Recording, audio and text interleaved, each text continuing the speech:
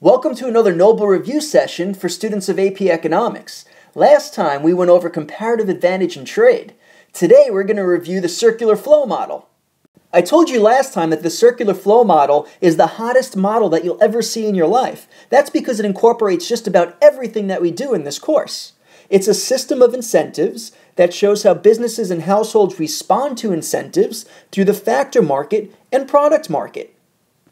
When learning to draw the circular flow model, it's important that you try really hard to understand it. One mistake that students make is that they just try to remember all the different name tags and labeling, and then they confuse it on the test the next day. Remember, a market is a place where buyers and sellers come together. So let's start with the factor market on the top. Here, the households are the sellers, and the businesses are the buyers.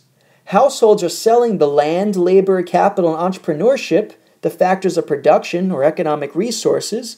These become economic inputs to the business. The business incurs costs through the factor market because they have to pay for the resources.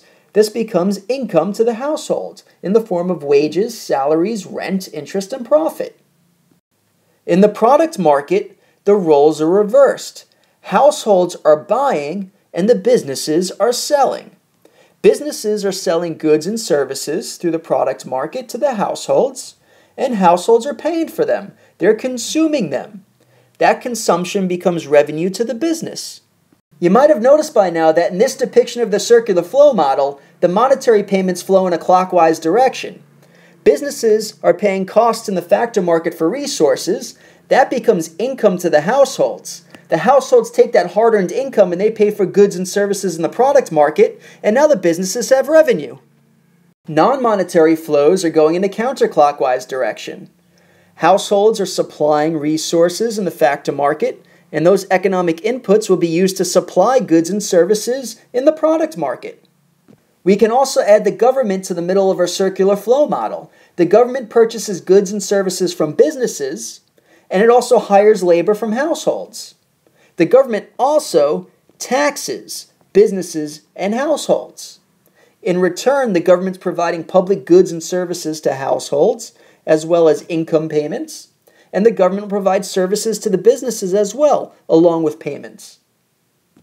Well, that wraps up the Noble Review on the circular flow model. Now, this was just one representation of the circular flow. You might have learned it a little bit differently in class, and that's okay too.